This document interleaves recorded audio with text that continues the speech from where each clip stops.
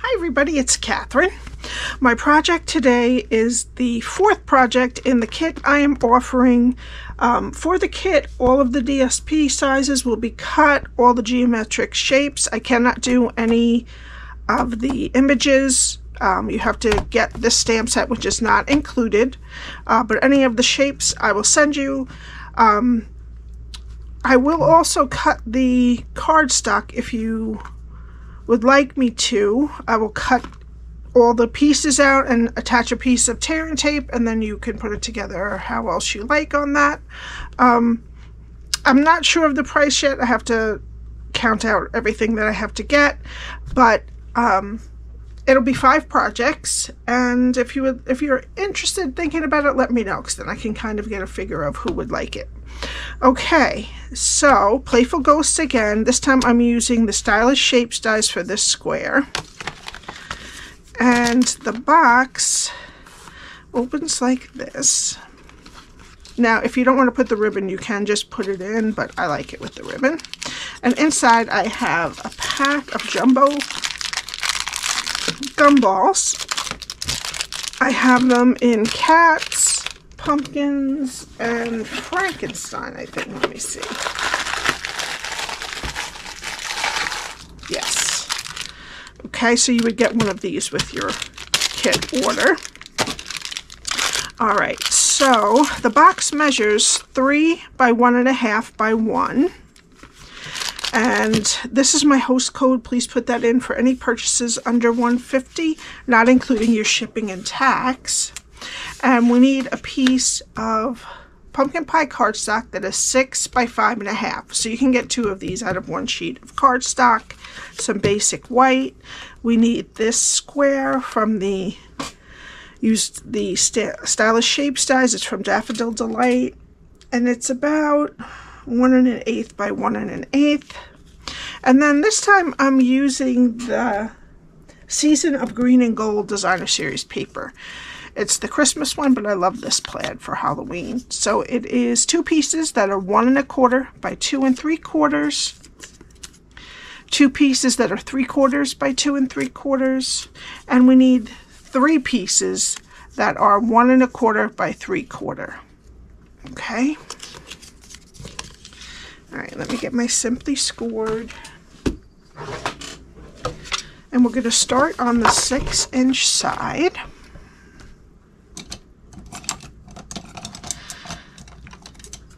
And you're going to score at 1, 4, and 5.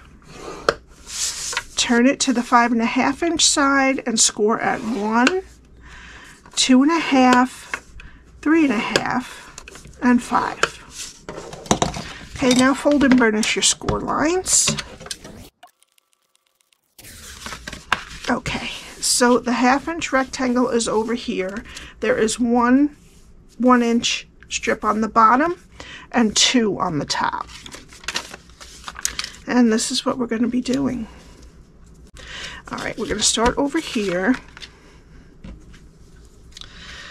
And we're going to go to the first score line, cut it to the first score line, and wedge up.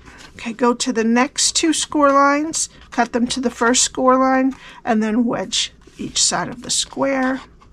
And then the next score line to the first score line, and wedge the square. Okay, now turn it so that the 1/2-inch rectangle is on this side. And you're going to go to the first score line, cut it to the second score line, take off the bottom square, and wedge both sides of the square that's left.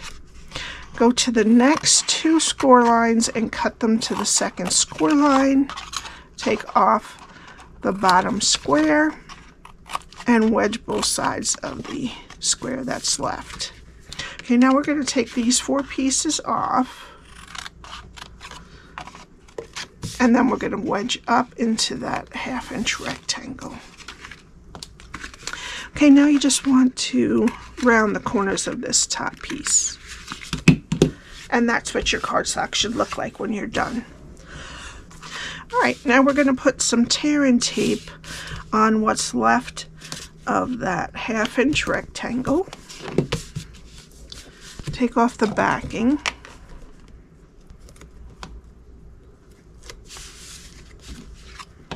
Okay, flip it over, then flip over the side with the tape and the other side to meet it. So this is our back with the seam. So we're going to close the bottom.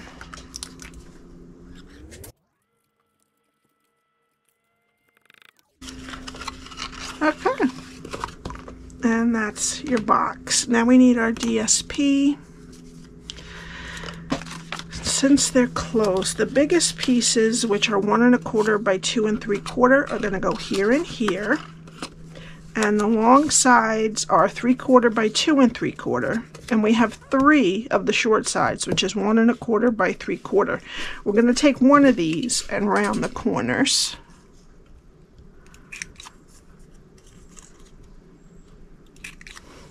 And that rounded corner one is going to go on this piece that we're going to fold over here. Okay, and I'm just going to put them all on with liquid glue.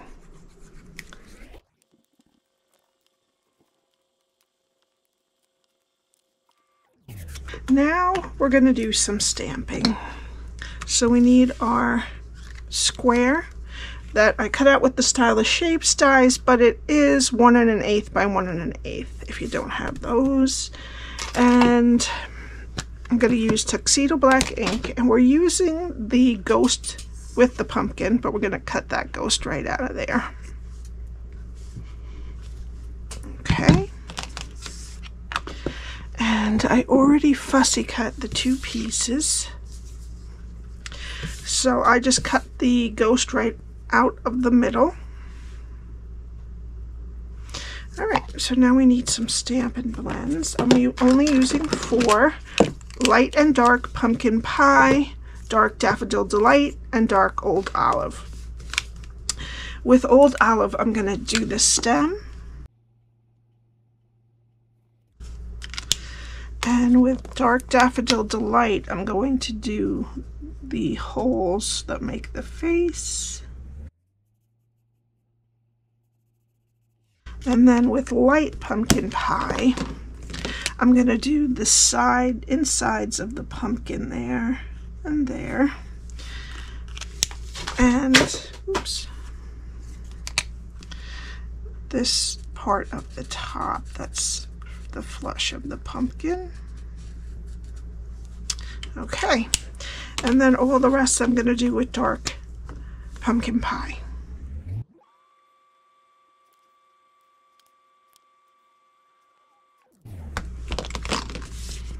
Okay.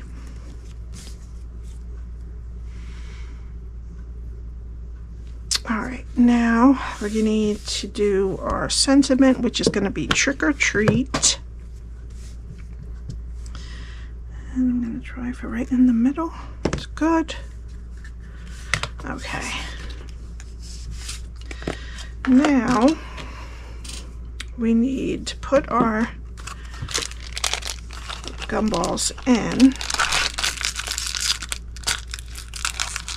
and close it, and we need some peach pie ribbon, and I'm gonna put it right, I can't tell which side is the right side. Okay, right around the long side, and it's about, I would say, 19 inches in order to tie a decent bow and have room.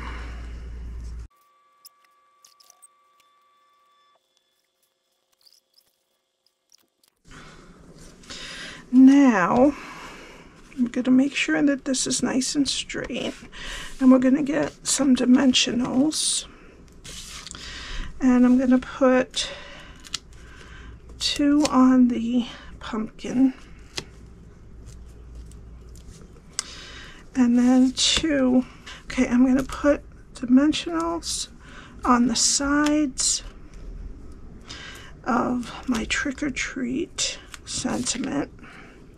I'm going to put it about 1/4 inch above the bottom of the box, and this way it will tack down the ribbon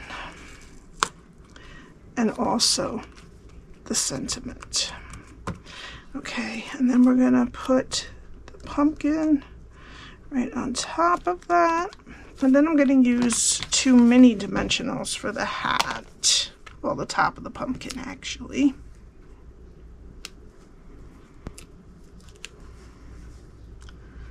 Try to get them not to show.